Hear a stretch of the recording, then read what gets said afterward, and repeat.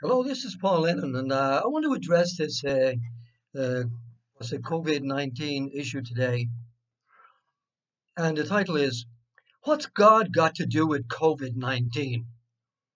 This is me. This is Paul Lennon. I'm a 77-year-old Irish-born guy who lived in Ireland, was born in Ireland, and then moved to Spain, lived in Italy, then to Mexico, then to the US of A, and here I am now in Guatemala as a retired whatever.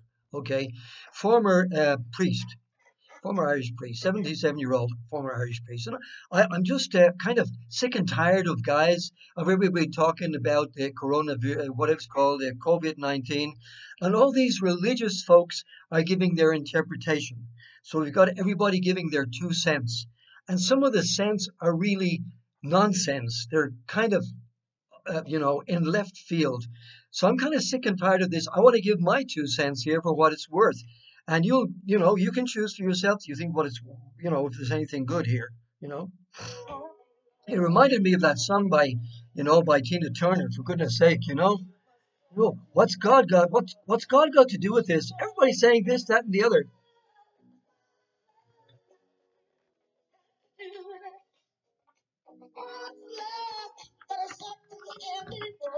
What's God got to do with it? We're going to be talking serious stuff here. Okay. So, so either, what's God got to do with this? We think because God is everywhere, whatever, and we kind of have God up our sleeve and we can kind of manipulate God and bring him out now when we need him. Forgive me, folks. This is not going to be a nice talk. Okay, so what have we got here? We're talking about COVID, and we want to put this in a religious context, okay?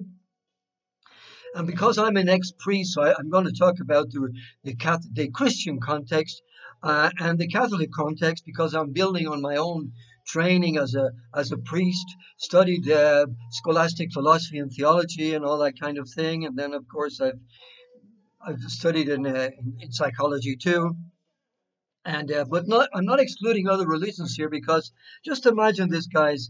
I mean, the great religions have been reflecting on these issues of evil or bad things that happen for the past thousands of years. So I'm kind of feeling skeptical when my brother here comes out with his theory of the day.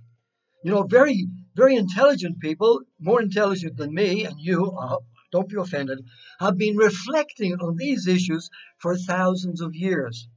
As we know, Catholics have been reflecting on this for 2,000 years. So great thinkers have been in this, and and the Jewish religion has been thinking about it for before, another 2,000 years before that. And then the Asian religions for another or how many years before that.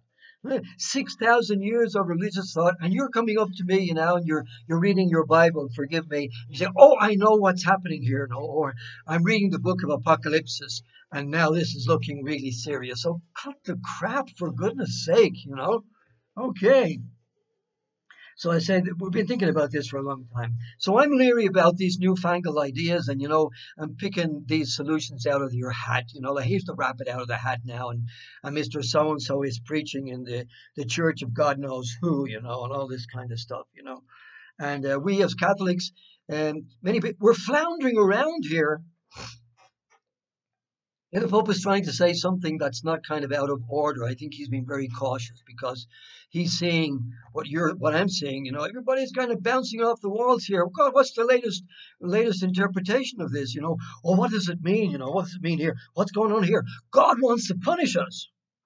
Now there's a whole bunch of theories that go along with this. If you want to buy on this, if you want to buy into this, that's okay. That's your deal, that's your deal. So God, in general, God wants to punish us. God is angry, Okay, so there's a big projection. This is called anthropomorphism. I think that's what it's called, right? When we project onto God our human emotions or our human way of thinking. So when bad things happen, we have to think someone is, hey, daddy told me to stay at home today, so he must be angry at me. So God told us to stay at home now for 2 or 3 months. God must be angry. He wants to really teach us a lesson. Hey, this God, he's a kind of a nasty, kind of an sorry, forgive me. He's a nasty person, this God, and he wants to tell us, he wants to teach us. There's some lesson here we have to learn. We're all searching for lessons now. All of a sudden, we become great theologians and philosophers. We're all looking for lessons. What happens if there's no lesson? Oh, I'm an atheist. No, not necessarily. Okay. So God is this angry person who, wherever he is, he's in heaven or something, and a certain person said not too long ago, don't be looking for places when it comes to God, because if God is a spirit, he's not in any particular place, because place is a material thing. So let's wake up here. Okay, sorry, chaps. Repent. We're big on the repentance now, in repentance. And see, the problem then, the temptation for all the churches, forgive me, I'm questioning all the churches now, that we want to kind of harvest this for our church. In other words, we want to bring members into our church. We want to take advantage of this freaking tragedy that's hitting humanity now at the moment.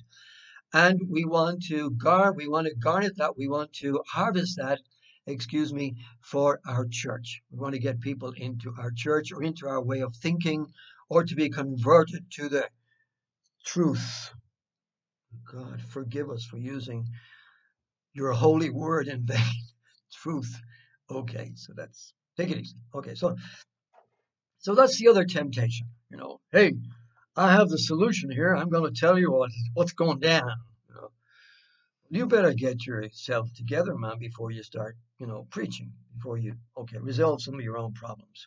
So I think you can well be categorized in this kind of thing. The angry God, repent. I don't know what it is. God is teaching us a lesson. Now God is a teacher. Now he put another hat on God. He's a teacher now. Right? First of all, he's Mr. Angry. He's like your angry dad. Okay, well, no, please, no. God, no. You're projecting onto God your own traumas and your own childhood or whatever, abusive childhood. Please, okay. Now we got the 10 plagues of Egypt. That's another one too. We like that. I think the Jews and the Catholics and the Christians, we can kind of get on the bandwagon of the 10 plagues. Okay. Gee, Chris, man, what's going on here? Bunch of charlatans. And a lot of people, a lot of these folks, they're all looking for the answer in the Bible. Well, I don't know if the answer is in the Bible. I mean, quoting scriptures and that kind of thing, and especially the Old Testament, that I think it went as far as the book of Job as regards, the book of wisdom. Okay, let's not knock the Jewish religion, the Old Testament, the Torah, and the prophets, and the books of wisdom, which are precious. We're in the Christian kind of Judeo-Christian tradition. We're not going to knock those either. We're going to be, respectful of those. And what can we get out of that?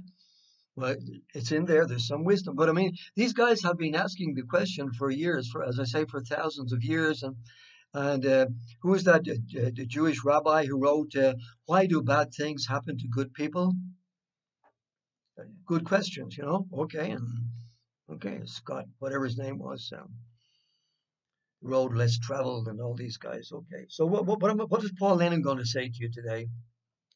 As I say, so I don't think it's literally in the Bible. So I'm not into literal translation of the Bible, even if I believe in the Bible. So did Jesus say something about this? I don't know. I know that Jesus suffered, and when he was about to suffer, he saw this freight train coming down on top of him, and he was on the tracks, and here was a freight train coming down, and he was saying, "Oh my God, forgive me, Father, if it be possible, let me out of the way." But I know I have a mission to fulfill, and so if it can't be avoided, here I am.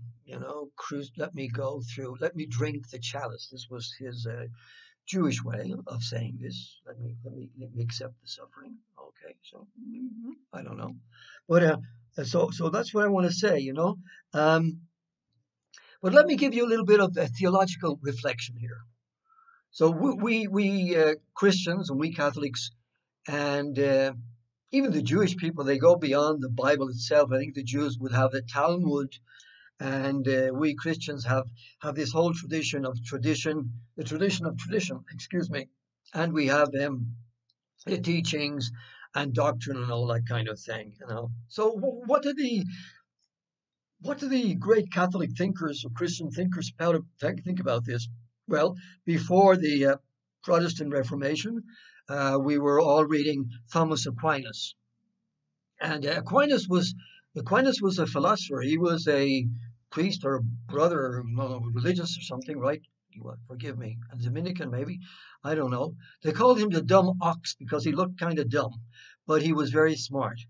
And he had this thing about, fides querens intellectum, Latin for you, from my Gregorian University. So it's faith looking for understanding.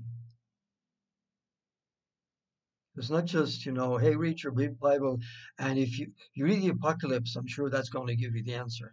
And don't get me going on this, because the Apocalypse can give you all the answers you want. It's such a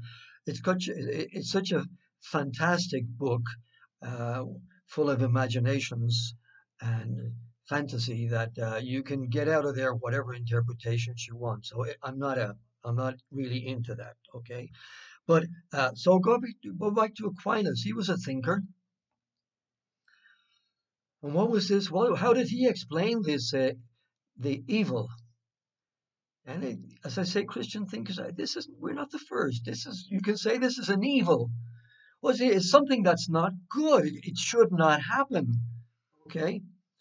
Now we can say that it all came from original sin. That's okay if you want to go there too, but that doesn't, so okay. But that just means that now human nature is imperfect. That's what it means. That's chapter 3, book of Genesis. Human nature is screwed up. And, the Jewish tradition tried to explain this by saying Adam and Eve, they used their free will badly, and then human nature got all screwed up. And thenceforth, suffering and pain entered into the good world that God had created in chapter 1 and 2. But again, go back to Aquinas. These kind of things in the Christian tradition are called the permissive will of God. So I have to wrap your brain around that a little bit. In Spanish, I know it better than English, so voluntad permisiva de Dios. I think the right translation would be something like that. The permissive will of God. In other words, God has created the world, but this world is an imperfect world, and so the world is evolving. So this is a case of what happened. Nature going freaking crazy, turning bad, turning against us. So what is God going to do? And first of all, if he exists, whatever, he's not going to be pushed around, right? He's almighty. He is different from us. As the theologian, he is totally different from us. He's more different from us than he is like us, even though we are his image and likeness. But there again, no cheap thoughts here, no cheap philosophy or theology, preaching, okay. So remember this, Karl Barth maybe, some deep non-Catholic thinkers, deep stuff.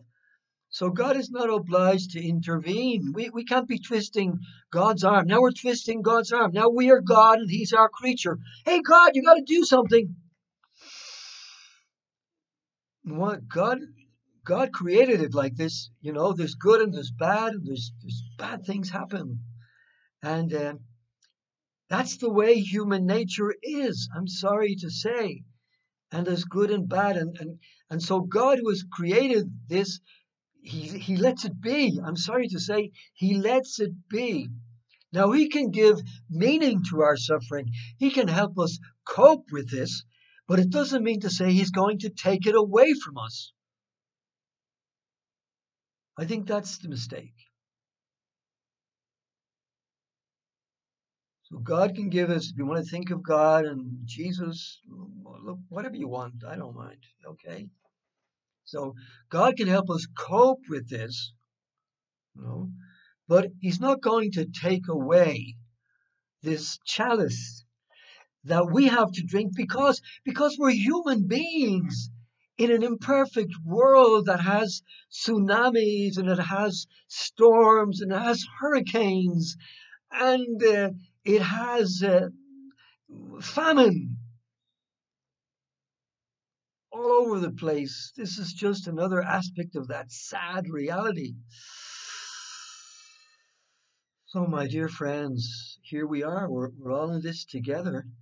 Uh, I just hate taking the easy way out, and I hate taking these superficial, shallow answers that are flying around right now. That's just me. So I don't have the perfect answer for you right now, but this is the meaning. This is the way I see it. So you know, let us not use God. You know, if we really believe in him or her or it, forgive me, or the spirit, because God is a spirit, doesn't have a sex, actually, not a sexual being, you know. So let's be a little bit deeper here. That's my opinion. Okay, thank you.